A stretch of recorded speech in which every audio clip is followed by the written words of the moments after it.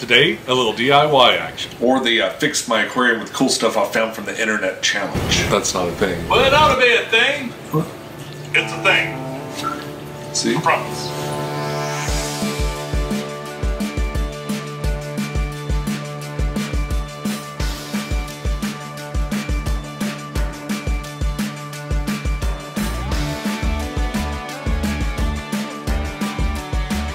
Hey YouTube, this is Pecktec, a clone outline. Nice to have you back. What have you been up to? Well, I'm going to tell you just now. Okay, whatever.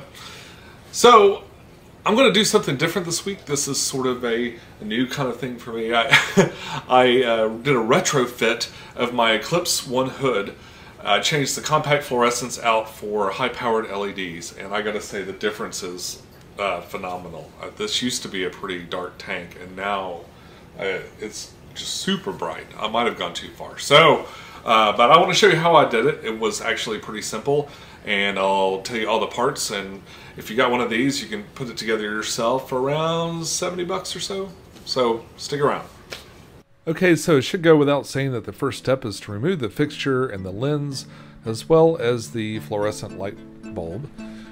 From there, taking the fixture apart was actually pretty easy, just a couple of screws, and here's some wires. It's important to note that we're going to try to keep that on-off switch. And here's a little unboxing of the kit that it comes with. It comes with 6 LEDs, different colors that you can pick. It comes with some wires, and again, a power cable, also some thermal adhesive, and last but not least, the driver that powers the LEDs and connects to the main power. Here's a shot of the parts and the cost for shipping to Knoxville, and that's all for that. I was real lucky to find a heatsink that would fit in there perfectly, and it is, I drilled 2 holes, and I used 2 holes that were already in the fixture, kind of in an advantageous place. And I did that just to mount this heatsink to the fixture.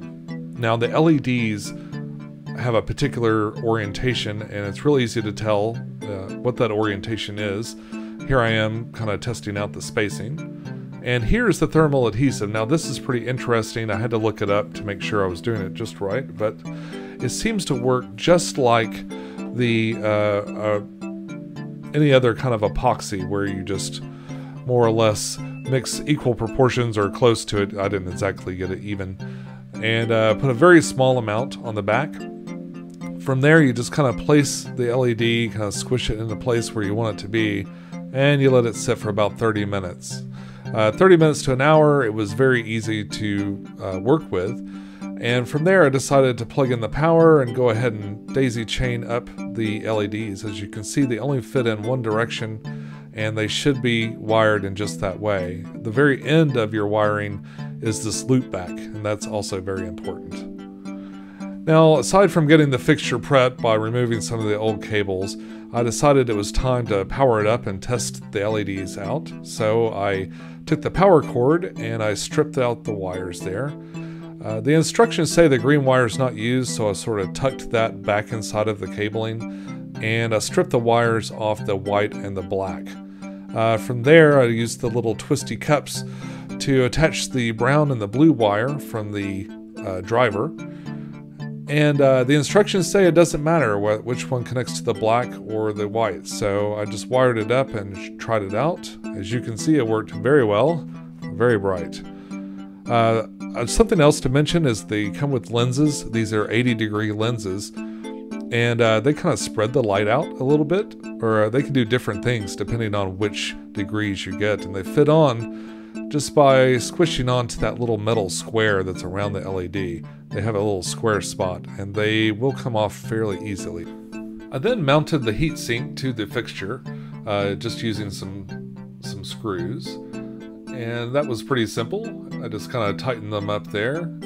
And at that point, it was time to go ahead and finish up the wiring. So I reconnected the power supply, and I just ran the cable right there into another advantageous hole that was left in the fixture from before.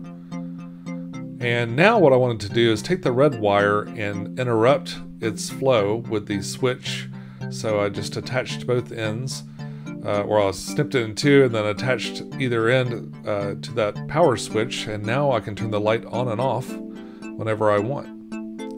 From there, I just kind of ran the cables out, and it's about time to go ahead and reinstall the lens and then get it right back onto the aquarium. Now that lens is pretty dirty, but I really just kind of wanted to make sure everything worked. And I was a little worried that it would affect the light output, but as you can see, it really didn't matter much at all. After removing the hood and then reattaching it, all that's left now is to try the light out.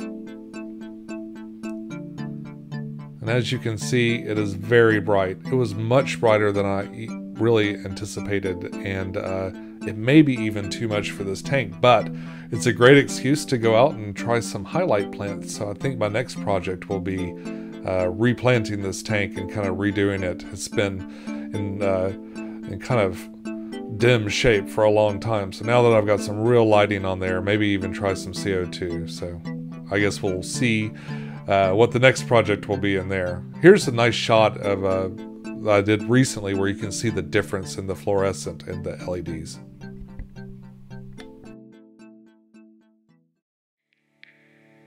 Thank you guys for joining us today. Yes, thank you, and I'll include The parts list for everything we talked about here today in the description of the video. Oh, great. That's a good idea. So I guess we'll be back really soon with some more videos for you guys. So until that time, follow your bliss, relight those fixtures, and keep a clean tank. And fix up your stuff!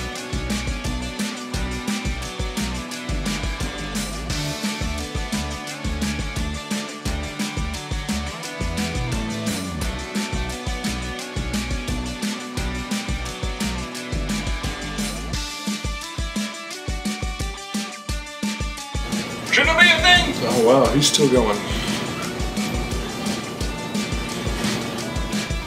Nice to have you back. What have you been up to? Well, it ought to be a thing. It should.